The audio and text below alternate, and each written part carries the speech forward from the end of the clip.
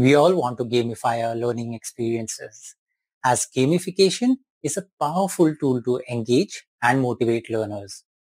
Gamification of learning experiences involves the integration of game elements such as points, rewards, leaderboards, and challenges into educational activities to motivate and engage learners. However, forcing these strategies without relevance in your courses may prove to be ineffective despite aligning with the trends or sounding cool. Hi, I'm Lokesh, and in this video, we'll review the top 5 principles that you should follow for effective gamification of learning experiences.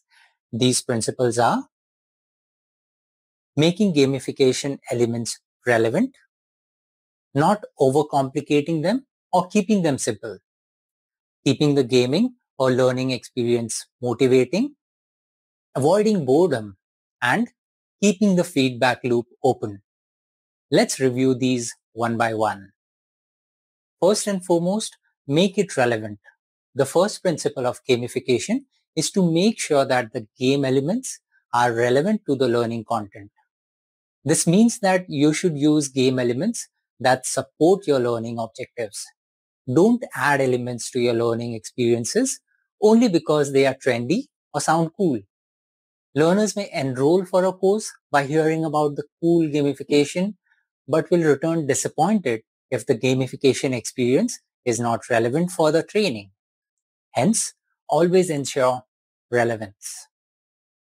The second principle is don't overcomplicate it.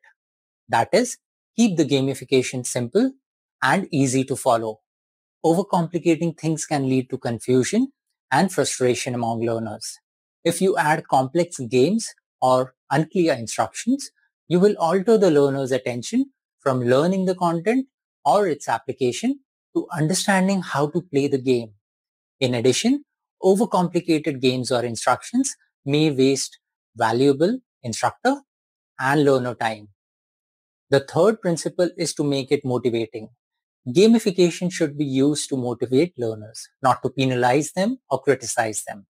Use rewards and recognition to encourage learners to complete the tasks and achieve their goals. Never pressurize low-performing individuals or groups.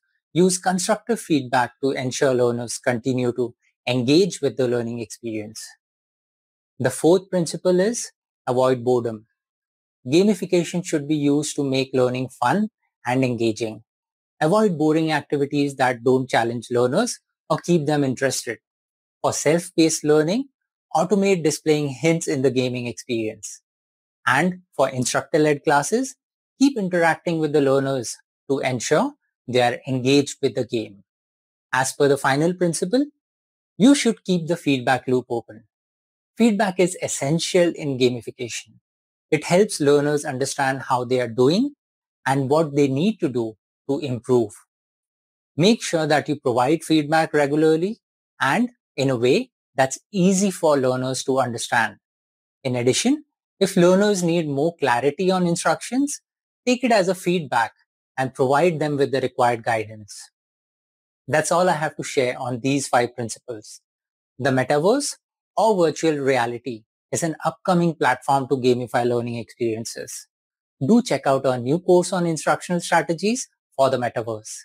I have provided a link to it in the description.